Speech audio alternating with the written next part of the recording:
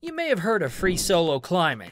If not, don't be concerned. We've got you covered. You guys should at least be aware that it is the riskiest type of climbing because there is virtually no safety net in place in case of a fall. In today's video, we'll talk about free solo climbing and who did it first. The term free soloing is typically used to describe technical rock climbing that requires only hands and feet, along with a chalk bag and a pair of climbing shoes. But it can also refer to ice climbing and ropeless routes in the Alps and greater ranges. Soloing can also refer to traveling alone while holding a rope, but free soloing omits the rope. Climbing free solo is the riskiest type of climbing because, unlike bouldering, free soloists ascend to higher altitudes where a fall is almost certain to be fatal. Free soloing is seen as a niche of a niche, reserved for the sport's elite, despite the fact that many climbers have attempted it. This has led to many practitioners becoming celebrities in both the rock climbing community and the media. The phrase free solo was once only used by climbers, but Merriam-Webster added it to their English lexicon in September 2019 as a result of the Oscar-winning movie Free Solo's success. Free soloing is just one part of the climber's mosaic of climbing experiences and accomplishments. The majority of the practice is limited to climbs the climber is already familiar with, and whose difficulty is well within their range of proficiency. However, there are always innate risks, like falling rocks or abrupt weather changes. Famous climbers like John Bakar, Derek Harrisay, Vic Hendrickson, Robert Steele, Dwight Bishop, Jimmy Ray Forrester, Jimmy Jewell, Tony Wilmot, and John Taylor have perished while free soloing. In 1986, John Bakar and Peter Croft, both well-known soloists, became the first people to successfully climb roped Beth El Capitan and a half dome in a single day. Each of them regarded this achievement as a major career high point. Before John Bakar made headlines by free soloing the tree roots that make up the 450-foot Nabasco Wall, 5.11 centimeters in Yosemite in 1979, there was another achievement that was equally impressive for its time, accomplished by Henry Barber of New Hampshire. The 19-year-old Barber completed the 1,500-foot Stex Salath IV 5.9 on Sentinel Rock in 2.5 hours while on a trip to Yosemite in 1973. This was the first time he had done it. For a 1976 episode of American Sportsman, Barber, then 22 years old, soloed the Strand, a sustained E25B 5.10, with the trickiest movements on top at Gogarth Anglesey Island, North Wales. He warmed up for that ascent by soloing the close-by route Central Park, where a seagull swooped down and stole his hat. "My solo career doesn't remotely figure in today's world," Barber says today.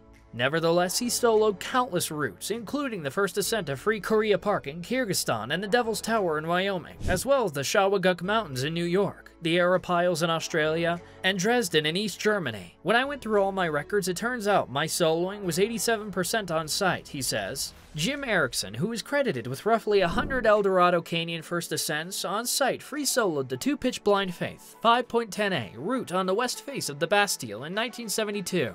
Such first ascents were numerous for Erickson, who is renowned for being silent about them. He is also one of a very small number of people to fall alone and survive, breaking both of his legs in the process. He started ascending again. Additionally, Erickson served on the FA of the renowned 5.11, the Naked Edge. As described as perhaps the boldest solo of the 1970s in Yosemite climbs by George Myers and Don Reed, Charlie Fowler free soloed the 19-pitch direct north buttress 5.10 of Middle Cathedral in 1977.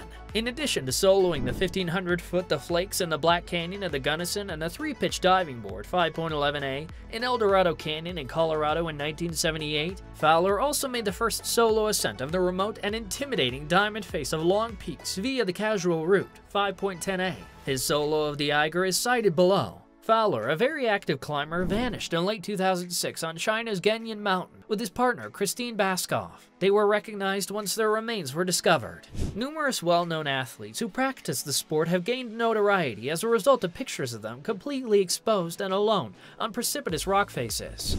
In June 2017, Alex Honnold accomplished what might be the greatest pure rock climbing feat in the history of the sport by becoming the first person to scale Yosemite's 3,000-foot El Capitan wall without the use of ropes or other safety equipment. Prior to Croft and Potter, Honnold was the third person to solo Astroman, where he attempted the harder variants, the Rostrum in Yosemite and the Exposed Heaven in 2007, 5.12D. The 9-pitch Moonlight Buttress 5.12c, described by Mountain Project as perhaps the most magnificent and arguably longest and hardest sandstone climb in the world, was free climbed by Honnold in 2008. He also made his first and not final free solo ascent of Yosemite's Half Dome's regular northwest face 5.12, also in 2008. El Cap, Half Dome, and Mount Watkins are 3 of Yosemite's largest faces. In 2012, Honnold soloed all but 500 feet of the 7,000 feet of climbing in under a day to complete the triple. He had previously become the first person to free solo El Cap's 1,500-foot west face 5.11c, and he and Tommy Caldwell had free climbed the entire triple on difficulties ranging from 5.12 plus to 5.14.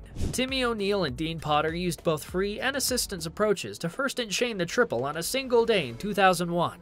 The following climbers are well known for regularly engaging in free solo climbing: Hans Zorgar, John Bakar, Patrick Berhold, Thomas Bubendorfer, Matt Bush, Sayakau, Ronaldo Clark, Peter Croft, Steph Davis, Bill Dens, Tim Darrowan, Catherine Destevel, Patrick Edlinger, Jim Erickson, Eric Escoffier, John Fawcett, John Gill, Brad Gobright, Dan Goodwin, Mike Graham, Wolfgang Gulich, Colin Haley, Derek Harrisay, Alex Hono, Alexander Huber, Jimmy Jewell, Eric Jones, Marc-Andre Leclerc, Matt Lloyd, Dave McLeod, Dan Osman, Dean Potter, Paul Pruis, Andreas Proft, Herbert Ranktener, Michael Reardon, Jim Reynolds, Alain Robert, Tobin Sorensen, Will Stanhope, Uli Stack, Slavko Svetic, Miroslav Smid, Akira Tawara, John Leblonsky, and Mauricio Zanola. Several climbers who have contributed to the practice but only occasionally or infrequently free solo include Pierre Alain, Henry Barber, Lynn Hill,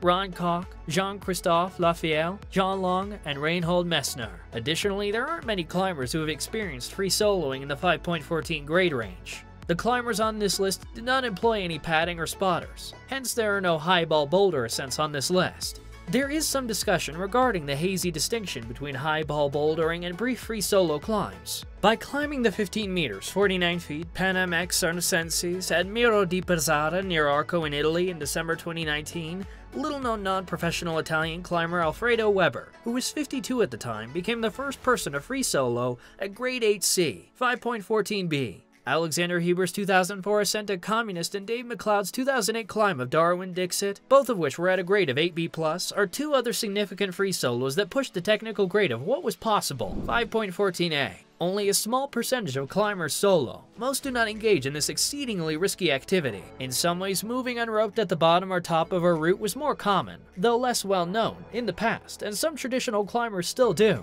Many seasoned climbers have dabbled in soloing for short periods of time out of convenience, such when a companion wasn't available, and then stopped. Hope this video added some value to your knowledge and thoughts. Do share your views in the comment section below. If you haven't subscribed to the channel yet, please do so and hit the notification bell. See you in the next video.